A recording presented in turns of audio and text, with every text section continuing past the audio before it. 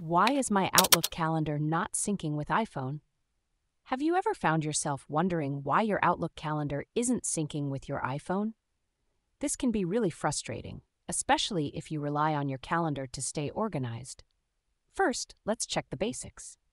Make sure your iPhone is connected to the internet.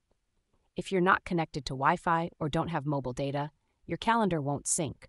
Try opening a website on your iPhone to see if your internet connection is working. Next, ensure that your Outlook app is up to date. Outdated versions can cause syncing issues. Go to the App Store, check for updates, and install the latest version of the Outlook app. Now let's look at your iPhone settings. You need to add your Outlook account to your iPhone calendar and make sure the calendar sync option is enabled. Go to Settings, Passwords and Accounts, Outlook, and toggle on the switch for calendars. This will allow your iPhone calendar to sync with your Outlook calendar.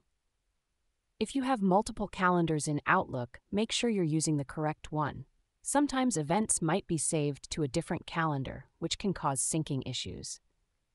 Check your Outlook settings to set the default calendar to the one you're using. Another thing to check is whether your Outlook account is set as the default calendar on your iPhone.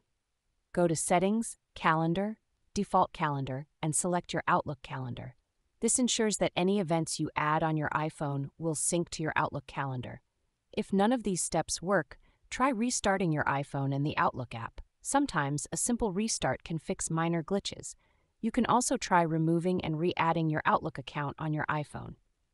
Go to Settings, Passwords and Accounts, Outlook, Delete Account, then add it back by going to Settings, Passwords and Accounts, Add Account, Outlook.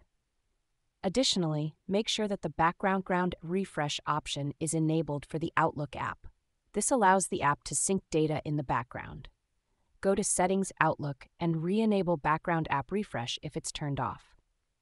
Finally, check the Outlook service status to see if there are any outages or issues that might be affecting the syncing process. You can do this by visiting the Office website and checking the service status. By following these steps, you should be able to resolve the issue and get your Outlook calendar syncing with your iPhone again.